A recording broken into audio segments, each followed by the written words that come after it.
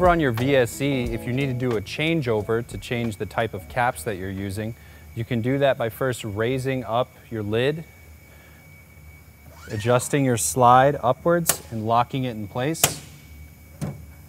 and then tilting your divert plate down.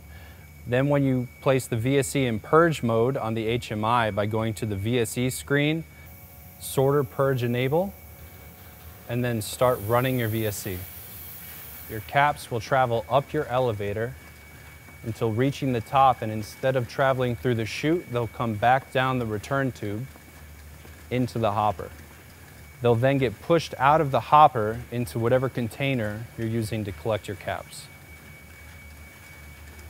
So once your sorter has been fully purged of all the caps that you were using before, in order to put your new caps in, you can undo what you already did.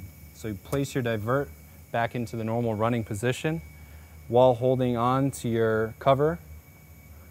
Pull these out and then twist them so that you can lower the cover again. And now you're ready to dump your caps back in.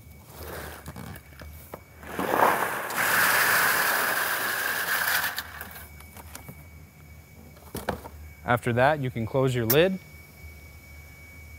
and then you're ready to run.